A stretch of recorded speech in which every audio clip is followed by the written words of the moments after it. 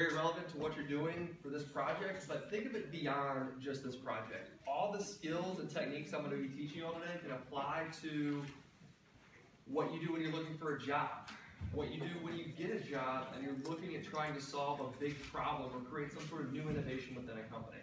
If you want to start your own company or explore a business idea or a nonprofit idea, these are all strategies that you're going to be able to use to really find the right solution there. And it's really all about empathy. This is a technique you might have heard of design thinking or empathy-based learning or empathy-based innovation. This is just another sort of subset of empathy-based learning.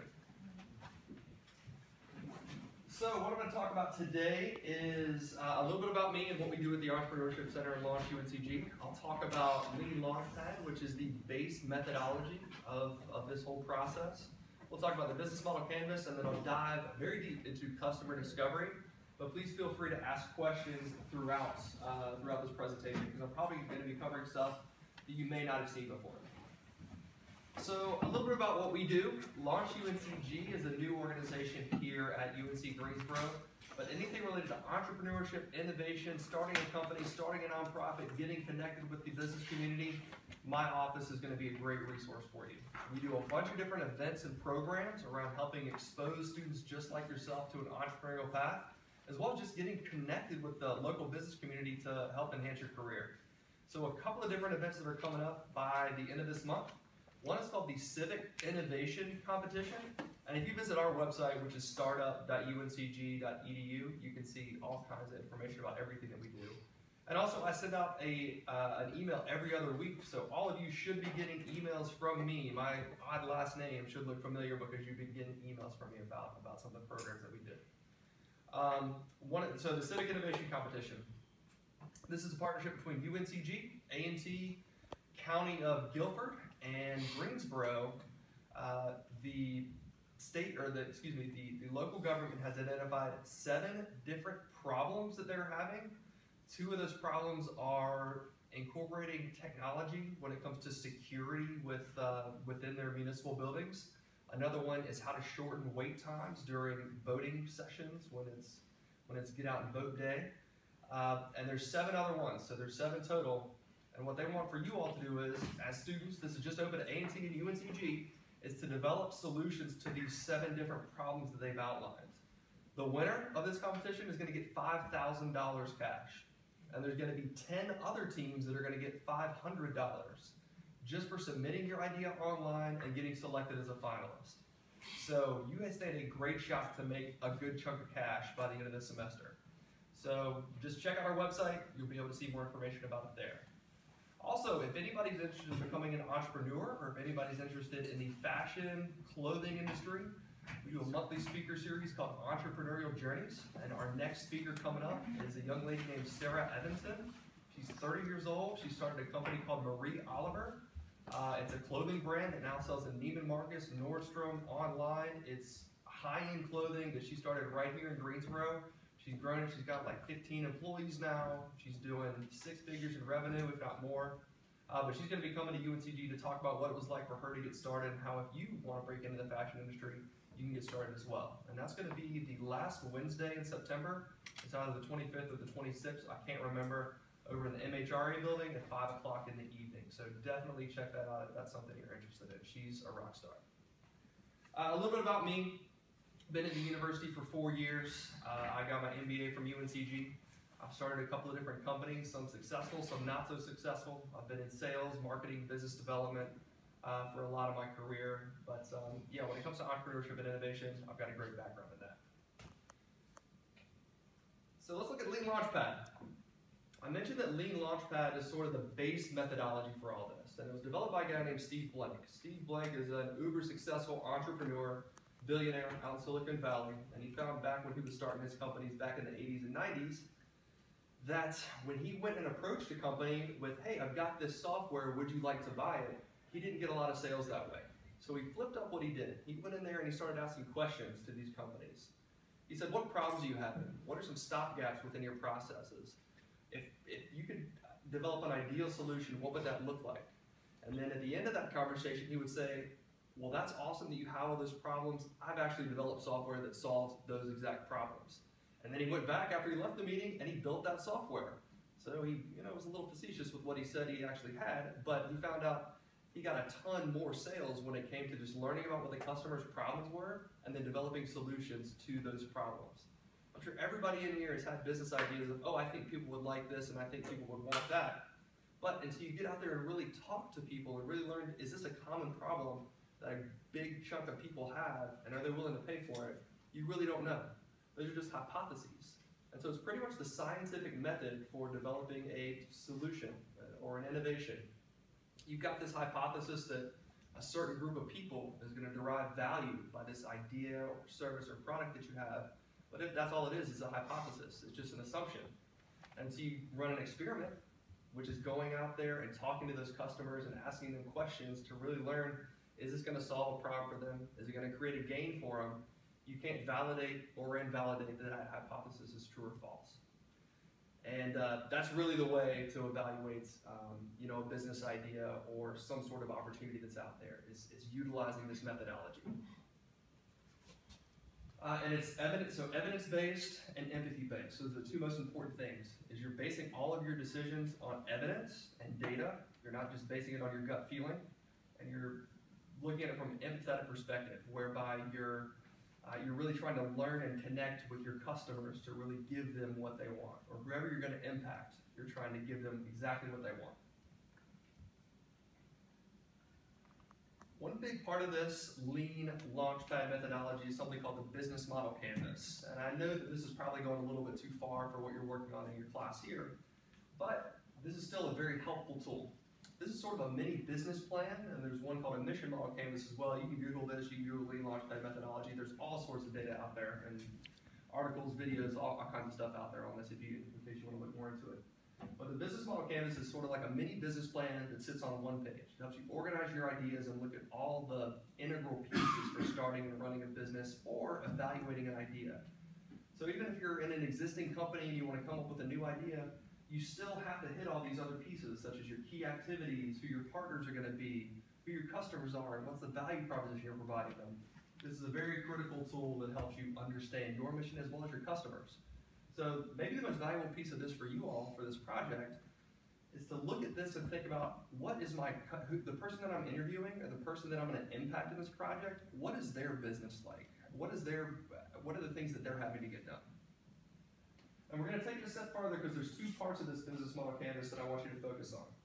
And that's the middle part and the part on the right there. And I know it's kind of tough to read, but this one is the value proposition right here in the middle, and then customer segment on the right.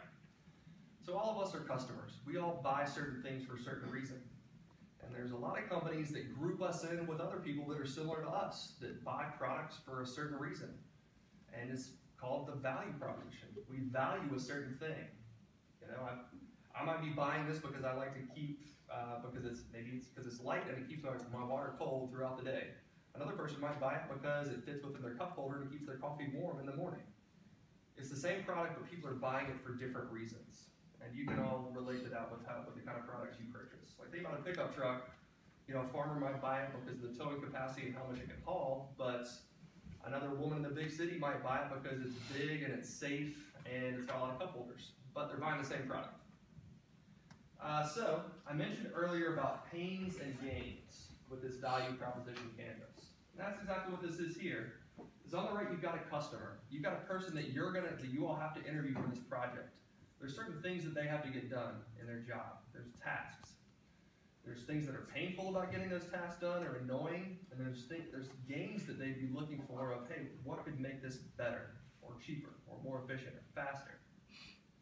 And then over here, this is your idea. This is your innovation right here, your product or service that's going to deliver those gains. It's going to alleviate those pains. And you can see how they're sort of inextricably linked between these two. So any questions about the value proposition canvas here? This is a really cool tool. Highly recommend you look into it for any kind of problem you're looking to solve. So let's dive into the meat and potatoes, the customer discovery here. And there's sort of a process to what you're going through here when it comes to evaluating a business idea. And it all starts with problem, solution, fit. And you all are already kind of at this stage, is You've been able to identify a problem that enough people care about with a intensity large enough that they're willing to take action on it. So you all have identified there's an overpopulation problem with deer as well as horses in certain geographic areas of the United States. That's a real problem. It's there. It's real.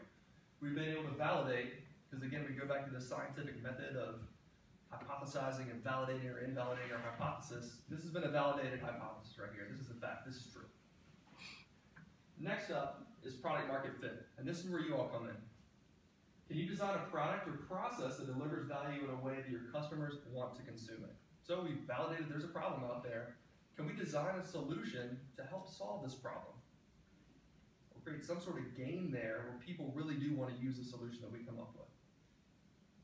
So we validated there's a problem, and we've come up with a solution. Next up, is there a business model fit? So is there going to be a way for us to make enough money with this to where it's going to make financial sense to do this? Like, yeah, the company that you're working for right now, they could spend $2, $3, $4, $5 million developing this pharmaceutical solution to cut the deer population or sterilize deer, but if no one's willing to pay for it, it doesn't make a lot of sense for them to just spend all this money to develop this solution. Their time would be spent better doing something else. They're entrepreneurs. They're trying to make money. So you have to consider, what is the business model fit? And sometimes there's not a business model fit, so you might say, hey, there's a problem that's out there. We've got a solution, but people aren't willing to pay for it, so therefore the pain point's not big enough. We can't develop a business model around it. And there's also nonprofit cases that can be made, but that's sort of a different story. Buy-in fit. This is sort of the last piece of it. Customer discovery helps you understand what buy-in is needed in order to deploy this product or service and get it into the hands of people that can actually use this. So, we validated there's a problem. 2, we validated that we've got a solution for it. 3, we can make money off of this. 4, how do we get it into the hands of the people that it's going to impact? So you might just focus on maybe these 2 middle parts here. Maybe it's just the product market fit. But this is sort of the process as you think about, hey, I've got this idea, how can I bring it to market? This is the process that customer discovery is going to help you work through. So just to reiterate about how value proposition and customer segment are inextricably linked, they are. Customer segment, that's like a demographic. So this is a group of people that share common traits and reasons with why they buy a certain product. Then you get into some further categories or archetypes. And I'm going to move to the next slide to show you what some of the archetypes are. One of the keys is to get very specific with this kind of thing. So the more specific you can get, the better you can define what the value propositions are for these different groups. So let's explore as an example here as a pharmaceutical drug for human consumption. Well, hospitals are probably going to be a customer of that. Let's get a little more specific. It's university teaching hospitals or for-profit non-university teaching hospitals, and there's a whole bunch of different little subgroups in between. But you got to understand there's differences between all these different subgroups. So who's the customer for a new drug? There's a whole bunch of different customers when you think about it. There's the person that's actually going to be taking the drug, deriving the benefit from it. But what about the person administering the drug, or the person prescribing the drug? The person paying for the drug, like the insurance company, the hospital deciding if they want to carry that drug or not. The pharmacist deciding if they do actually want to grant that prescription or not. There's all sorts of little people along the way whose decision matters for this to be successful that you may not even think about. You may think about, hey, if I'm a drug company, I just want to design a drug that people are going to take. There's so many different things to consider along the way. Just like with you all, for the purpose of this project. Let's get into the deer example. Maybe deer, so there's farmers whose soybean crops are getting eaten up. There are hunters who want to go out there and have access to harvesting deer. There's the Department of Transportation who has to deal with all the carnage when a deer gets run over along the road. There's health insurance that has to pay, or insurance in general that has to pay when a car gets hit and if somebody gets hurt when they hit a deer with a car. So there's a whole bunch of folks to consider along the way when you're looking at developing this kind of solution. And some of those are broken down as to the beneficiaries, the one actually receiving the value, the end user as well, the decision maker, the person that makes that choice, the payer, the influencer, recommender, and then lastly is the saboteur. So I know that one of the basis of this is you want to develop a pharmaceutical solution to sterilize deer that's going to prevent the population from rising. Well, there might be a lot of hunters that are out there that say, no, that's not the good solution. I would prefer to just get more tags to be able to hunt more deer, or let's widen the season open. So they might try to get in your way and stop you and prevent you from getting funding or taking this idea to market. So a saboteur is still somebody that's not gonna really help you, but you still need to learn from them to understand their perspective, the empathy piece of it. Does that make sense? All right, so let's look at best practices here. The most critical one you're going to hear me say multiple times today is do not sell your product. You are not there to talk about the solution that you have here. You are not there to talk about how great your idea is. I'm sure everybody has, I'm sure a lot of you think that that's what you're going to be doing during this interview, saying, hey, I've got the solution, what do you think? That's not a good way to do it. You're going to automatically influence them and bias any kind of answer that you get after that. Because the chicken's kind of out of the, or the cat's out of the bag, if you will. They already know what you're getting at, and it's already influenced what sort of answers that they're going to give. So you don't want to go talk about your solution. You don't want to go and sell your product and get them to like your idea. That's not the point of this exercise. You're there to listen and dig. Why? You'll hear me say a lot today about the 5 whys, where when somebody gives you an answer, really try to go a layer deeper, and then a layer deeper than that, almost the subconscious level about why somebody's making a certain choice. And I call these customer discovery interviews, but it's really a conversation because you want to have a back and forth and you want this to sort of meander as you're able to dive in and learn more about exactly what they're looking for. So your personal development along this journey. Again, if you don't take anything from this, think about this beyond just a class project. Think about this as a chance for you to develop some of your soft skills that you can use the rest of your life. And this is the process that you're going to be working through as you get more comfortable with these. And I know you're only supposed to do 1 of these for your class project, but really impress Professor Beasley here and do 3 or 5 or 10 of these. The programs that I run over a 4-week period, I have the participants do 30 of these. So you can definitely do that. But here, and it's only going to make you better. First thing you're going to learn is the mechanics of this thing. Like how to get an interview, how to come up with questions, how to go do the interview. Just learn the mechanics about what this is like. Then you're going to take it a step further and learning, oh, I get all that, I get the strategy on how to do it. Where do I fit into this? What are the things that I'm lacking? What can I improve upon? What sort of influence do I have on this process? So you become sort of self-aware as to this whole process. And then the last piece and the most critical piece that all you want to arrive at is analyzing the data. Turning your data into actually actionable information. Because there's no point in going through this process if you're not going to leverage that data as evidence to make better decisions.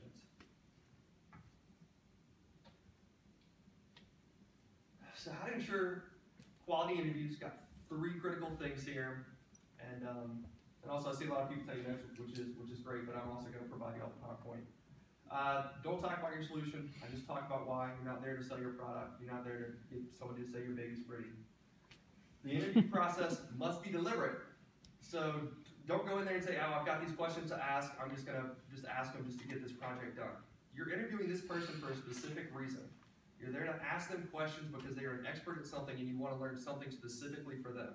If you interview more than 1 person, which would be great, you're going to want to learn different things from different people. I talk about all those different customer segments and subgroups that you could interview. They all have different things going on. They're all incentivized differently. They all have different opinions. So you want to be very intentional when you go in and interview these folks about exactly what you're trying to get out of that interview. Lastly, a survey is not an interview. Anybody can go to SurveyMonkey, throw 20 questions up, and then email it to 50 people and get a couple of responses. That's not what this is about. You're not going to get anything out of that. 1, it's not in person. Face-to-face is the best way to do these. 90% of communication happens non-verbally. So you're not going to get any of that. There's no rapport. There's no dialogue. There's no back and forth. You got just a little bit of text there, and you're going to interpret that however you think you want to, which is going to be incorrect. You're also limiting on the kind of responses that you can get. Nobody's going to spend half an hour writing a super long answer that they would spend, just 5 minutes explaining in a conversation. And also you're limiting them to typically multiple choice when you use a survey. A survey is not good, it's not effective, it's not good data. You all don't need to use a survey for this project. And I'll get later about the type of technique that you should use. So typical questions, you want to focus on what, how, and why. So when you ask a what question, you're typically talking about what the solution is, what's the project, what's the product. how, those are going to be the kind of features. How would you do this? How would you do that? The person that you're talking to is going to describe some of the features that it would have. And then why? That's the value. That's the reason why they want to do all this stuff. So 4 steps in this process: planning, landing, conducting, and analyzing the interview. Let's look at planning first. The most important thing is to understand your problem, your innovation, and your solution. So I'm sure you've dove into the problem a little bit here, but really how much have you looked into this? Have you looked at how the deer population has increased over the past 20 years in this area? Have you looked at what solutions have been tried in the past? Have you looked at the specific geographic areas? When it comes to the innovation or solution that you're evaluating here, the pharmaceutical solution, how much have y'all looked into that? Have you talked to the entrepreneur, looked at their history? Have you seen, are there any other drugs that are out there that have done something like this? Really understanding this solution, problem, just getting a good baseline for this is going to help you develop better questions, better hypotheses that are ultimately going to deliver better results in the end. So preparing for success, or preparing is critical. Another thing with planning is figuring out who you should interview. So again, just to reiterate, there's all sorts of different people that you should interview. And what I would recommend you all do is come up with a list of every person you can think of. Try to come up with a list of 30 different types of people that's who you should interview. Again, have a purpose, be intentional, don't waste your time, don't waste their time. Start at the bottom and then work your way up. A lot of people think, hey, I want to talk to the highest level decision maker, but a lot of times they're making a different type of decision than the person at the ground level is making. They're making more a strategic decision versus at the bottom. So the person at the top, they may just see what you're working on here as a line item in a budget, and that's it. They don't know how it works, what it does, it's just a number to them. But the person at the bottom that's actually going to be implementing this and making the real decision and seeing the impact, they might have way more information than the person at the top would. Also starting at the bottom, because you're only going to be very green in this. Like, you might think you know a little bit about this problem, you might think you know a little bit about the Wildlife Commission or whatever it is, but you don't really know. So going through this and learning from the people that are down there on the ground level is critical, because it's gonna make you better informed and also make you ask better questions as you move your way up. Typically when you get a high level person, you only got one shot with them, and you really want to impress that person. And if you come in asking some dumb questions, it's not going to look very good. So you can get your dumb questions out of the way early, and you can ask much better questions as you move your way up.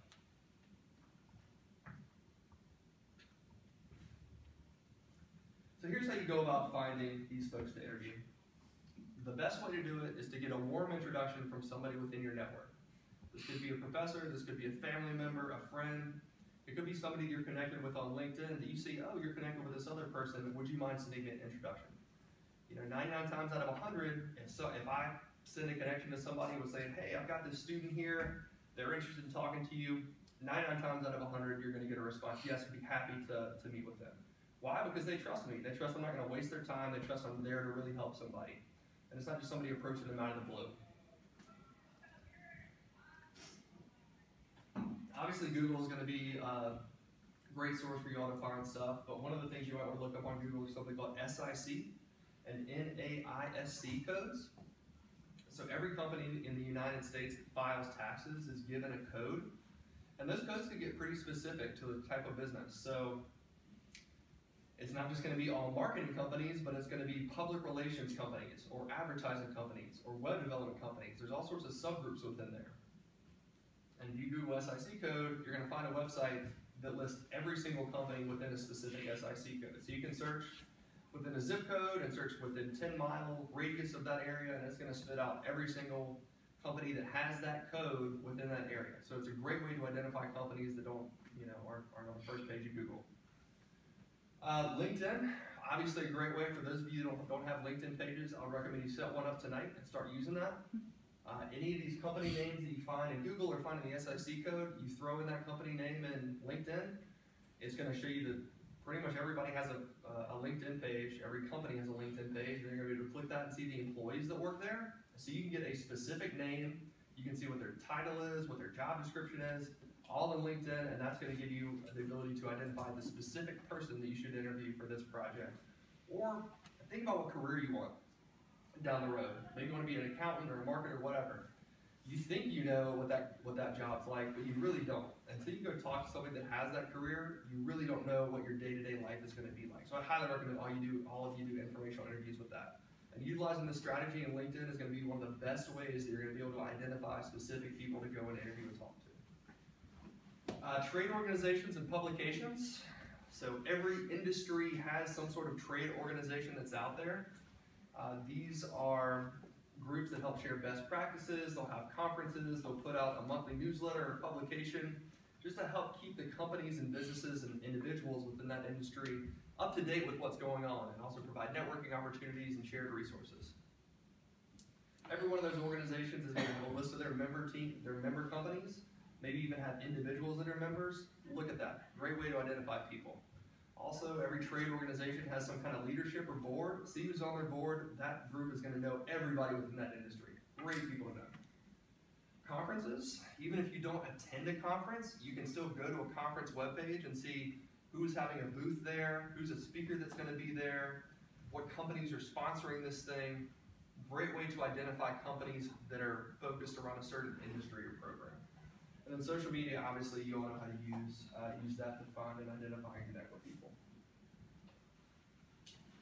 All right, so we've been able to identify a person you'd like. A comfortable thing to do. If you've never done it, you're going to be intimidated, you're not going to enjoy it, but the more that you do with this, the better that you're going to get. And it's something that is an invaluable skill.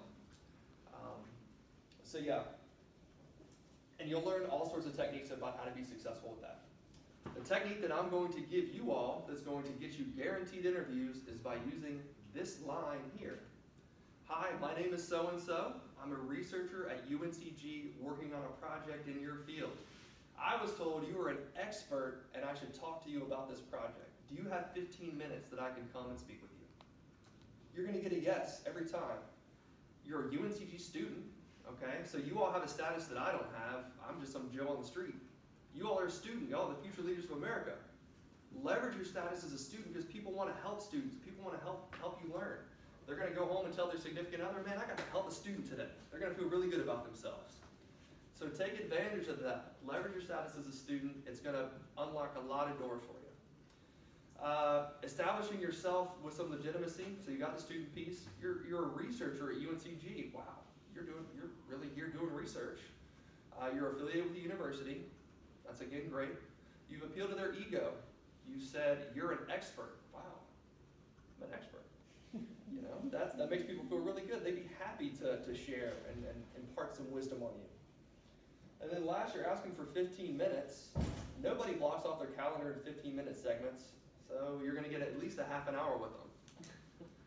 So yeah, leverage that, practice that little spiel, look at yourself in the mirror when you do it, and all you got to do is pick up the phone and call somebody. And I know that for this program, you've got to do a letter too, which is great. That's going to give even more legitimacy to what you're doing. But yeah, practice that. You're really good at that spiel.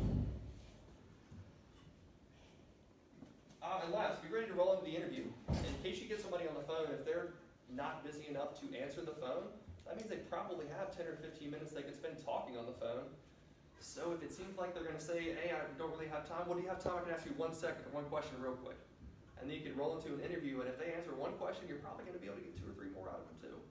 So be ready to roll into that interview, have something prepared. Just whenever you pick up the phone to call somebody, just be ready to go. You don't know where it's going to lead.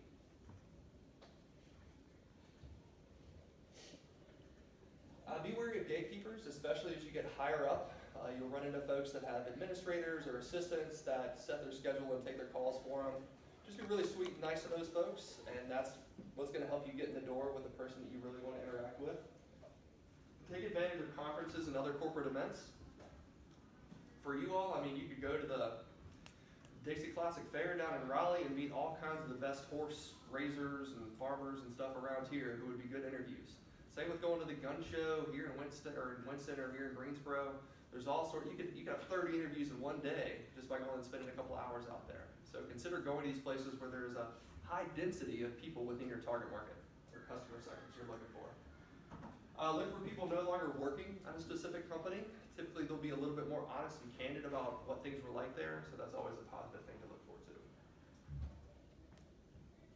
All right, so we planned who we want to go talk to. We've identified them. We've called and we've gotten on their schedule. Now we're about to go and sit down in front of them and ask them some questions and have a conversation with them. Let's see how we can take advantage and do that best. Face-to-face is obviously the most important, or the best way to go about doing this. Second is going to be Skype. You all have access to all the Google apps that are out there now. Plus for UNCG, you have WebEx access. Just throw in your student ID and everything in there. And Skype as well. But that's going to be the next best option, so you can at least have a face-to-face conversation with them. Phone will be next, so you can at least have voice conversation. And then obviously we want to avoid surveys. We want to avoid emails for all those reasons that I talked about earlier. You're just not going to get great data by utilizing that strategy. Just to reiterate, you're not there to sell your product. You're not there to talk about how great your idea is. That's not the point of this.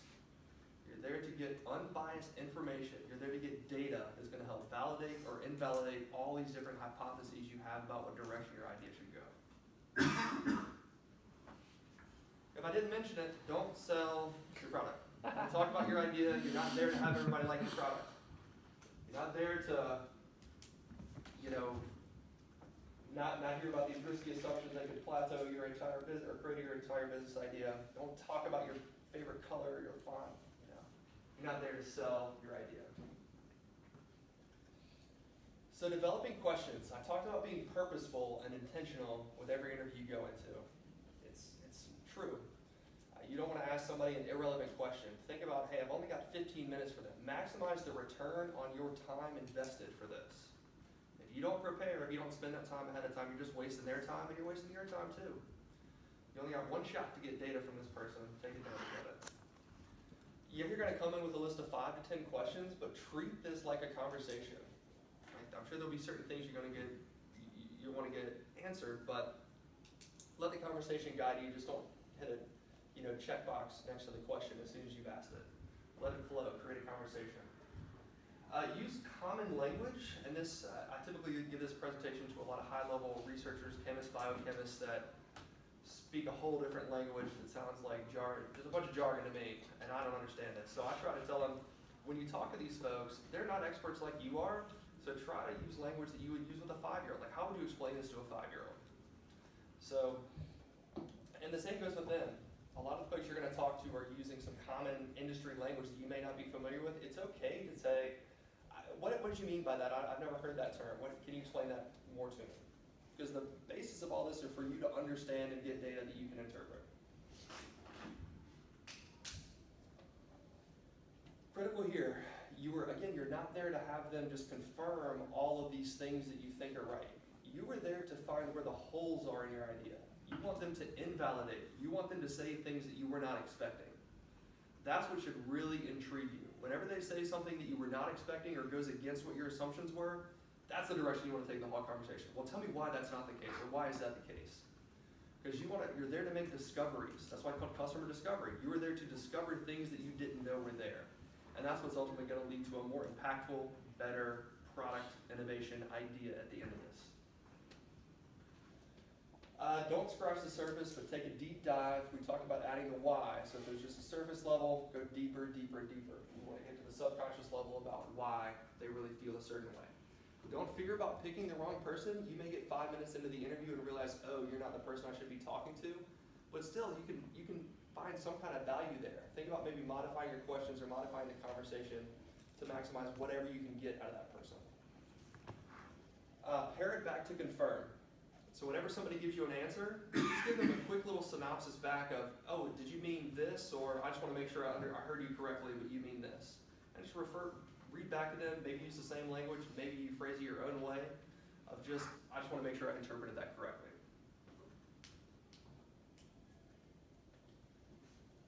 So when you're putting together questions, ask open-ended questions. Obviously, you don't want to ask things that are multiple choice or just require a yes or no answer. Your whole goal is to get them talking as much as they can. Get them talking as much as they can. And asking open-ended questions is the only way you're going to be able to do that. Who, what, why, and how. I mentioned that earlier, but the 5 whys. Just, again, encouraging you all to dig deeper. Avoid is, are, would, do you think, and should. Because I I challenge any of you to try to think of a question that's open-ended that starts with one of those. You're already, if you say is or are, or when you do this, you're already putting an idea in their head. You're already putting some kind of implicit bias in there by just how you phrase the question. And it may not seem like a big deal, but it is. Because you're already giving them a starting point. You want the starting point to be floating around in their head, and they pick it. You don't want to pick it for them. Avoid that confirmation bias, which is what I talked about. Focus on getting them to say things that you didn't expect to hear. And then two critical things to finish with are, so let's say you've asked all your questions. One of the last questions you want to end with are, hey, you've gotten a gist of what I'm talking about here. So by the end of the interview, they know what you're trying to get at. They know the kind of information you're trying to get. But ask them, what should I have asked? What didn't I ask that you think might be valuable for me to know? And that might open up another 15, 20 minutes of great data, great content for you to build your ideas off of. And then the last one, is there anybody else you think I should meet? Is there anybody else you think I should talk to about this? So I know you're only supposed to interview one person, but let's say your goal is 5. You could create sort of a daisy chain of you interview this one person, and then they refer you to somebody else, and they refer you to somebody else, and they refer you to somebody else. That's a fantastic strategy, and it's going to help you rack up interviews like that. And plus, you're going to get that warm introduction from somebody that you've already talked to, so you're not going to have to cold call anymore. 2 great pieces of advice right there. Our last part, so we've done our interview. Let's look at digesting and debriefing all of this data that we've collected. So it is data, and what you do with data is you try to create recognizable patterns. So let's say you interview 10 people, and you're seeing a common thread. There's common things that they keep talking about. So that's obviously going to be where the opportunity is more and more people keep talking about the same thing. We've got to develop something that caters to that idea. It could be a feature, it could be a product, it could be a delivery method, it could be something that they say will never work. But you want to recognize those patterns and incorporate those into your idea. Because remember, we want data-driven decision making, evidence-based decisions. Not just because I feel this way or I think this way. We want it proven by data.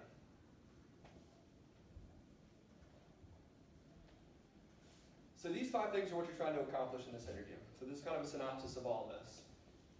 What are your customers really trying to accomplish? Like, what are they really trying to get done? So you're really trying to understand them. How are they measured? What metrics, what are the success metrics that they have? How are they measured? How are they evaluated? Because that's going to influence their decisions, is based on achieving what their goals are. What are they currently doing to meet their objectives? So that could be a current solution, it could be a workaround, it could be whatever they're doing right now to accomplish whatever the goal is. So for you all, I mean, it might just be we expanded the hunting season by a week. What are the top 3 obstacles preventing their progress?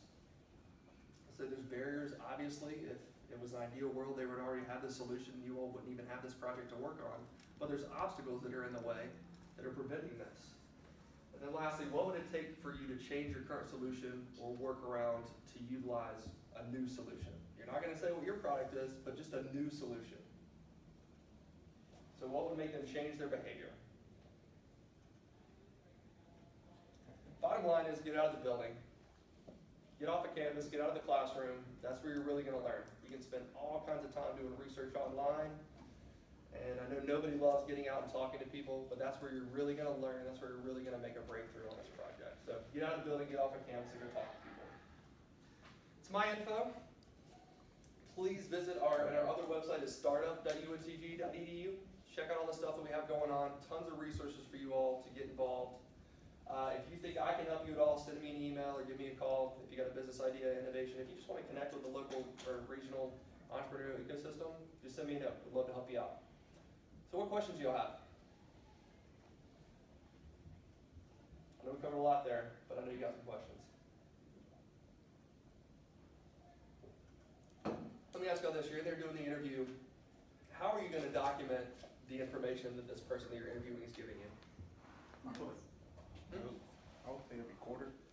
I'll try to record. Fantastic. If you could record, everybody's got a little personal recording device in their pocket right now. If you could record every interview that you did, that'd be phenomenal. Just make sure to get their permission. Just say, hey, I'm doing research on this. I really want to make sure I get all the data points you're talking about so I can go back and re-listen to this. I'm not going to share it with anybody, but would you mind if I recorded this? That'd be fantastic. That's great. What if you can't record? What's something else you can do? Take notes. Fantastic. Just take a little notepad in there, just jot some notes down, and you probably won't have a lot of time for any journalism majors to write down every single thing that they say. But if you can make sort of main headlines about major words that they say, maybe there's that one thing that they said that really set it apart, it's going to help trigger in your memory when you go back and digest and debrief later. A lot of folks want to take laptops and take notes, but that can be distracting. So you've got a screen that's sort of up there between you, and plus you're going to click a keyboard. So try to avoid taking a laptop. What are some other questions y'all have? You could take one of your partners with you from your group too to take notes while you're doing the heavy lifting of the talking and the asking of questions. Yeah, taking multiple people is always great because you might hear different things. You might interpret what they said differently, and you're both taking notes, so you may pick up on different keys. Yeah. So with informational interviews, sometimes I feel like it's a little bit awkward just to like start them, just because I feel like you like sit down and then you're like, okay, Yeah. what now? So do you have like any like tips or like pointers for like starting it? Because once you get into the conversation, it's easier, Sure. but it can be kind of like awkward to like just start. Yeah, the easiest question to start off an informational interview with is just tell me what your day's like. Tell me what your typical day's like. That's always a great easy one. So this goes kind of beyond the class here, but like I said, I can't recommend enough. I tell this to all the students that I talk to is to go do multiple informational interviews with people that are doing what you want to be doing in 5 or 10 years, okay? The main things that you want to get out of that are, what's your day-to-day like? What do you wish you knew about this field before you went into it? The third one is, if you were in my shoes, what should I do right now to prepare myself to be successful in your field? And then the fourth one is, who else should I talk to about this? Good question. What are some other questions y'all have? What are your fears about this project and this portion of the project, rather, the interviewing of it?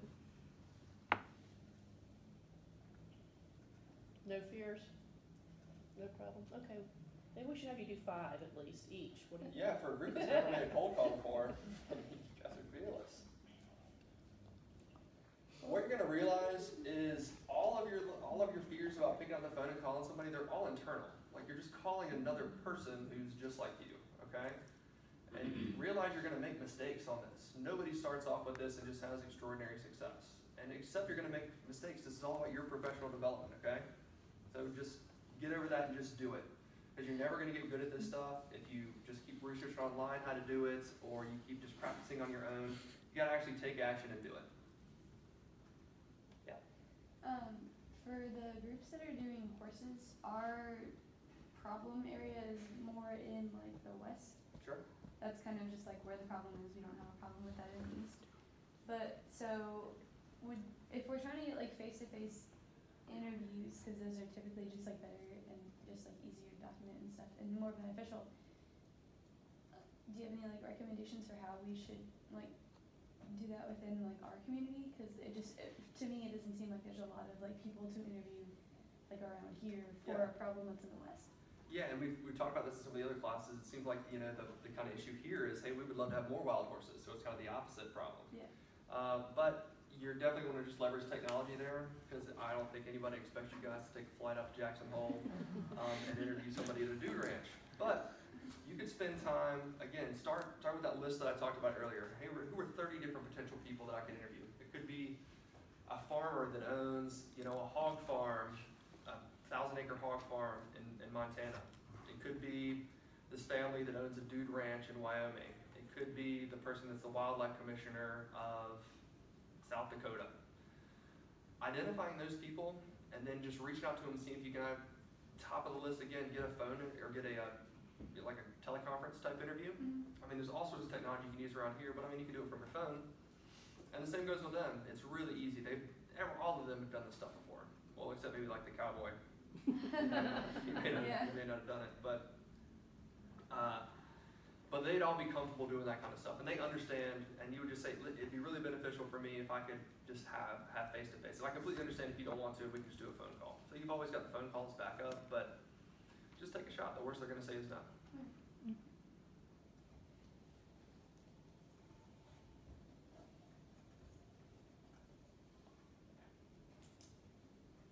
Any other questions for Mr. Streuli? Well, good. Well, thank y'all. You Thank got my you. info. Reach out. Check it out.